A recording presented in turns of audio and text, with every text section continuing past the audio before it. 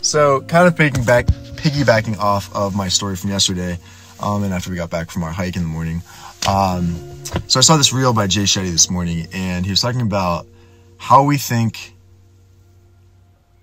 we are, and how we come to think that way, and how we feel because of it.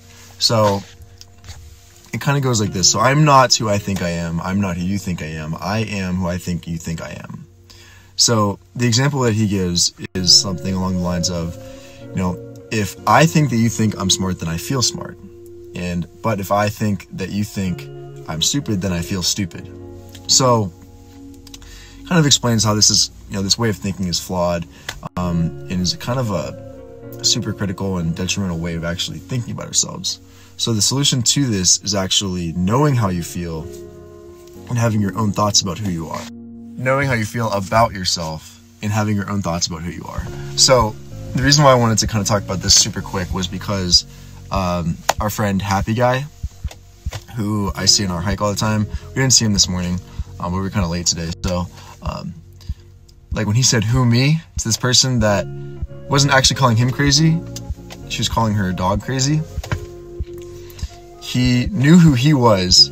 He knows that he's a super happy, joyful, content, and peaceful person, and he has his own thoughts about himself, and he didn't let anyone else kind of tell him. He wasn't like, oh, I am this type of person because I think that you think that I'm this type of person. He was like, oh, I'm actually solid with who I am. I know who I am, and yeah, I'm good.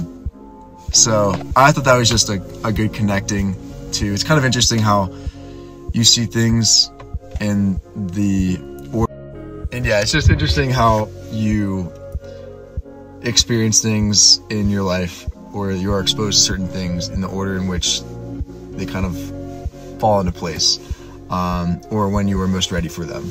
So or can logically connect the dots between them. And so that's kind of what happened for me the past couple of days, in yesterday and then this morning seeing that reel. So yeah, Happy Guy was pretty much saying, oh, I'm not crazy because I think that you think, I don't feel crazy because I think that you think that I'm crazy. I feel happy because I know how I feel about myself, and I feel happy, and I have these good thoughts about myself. So I think we should think this way more often. And yeah, that's all I got. I hope you have a great Wednesday, and I'll see you guys soon. Peace.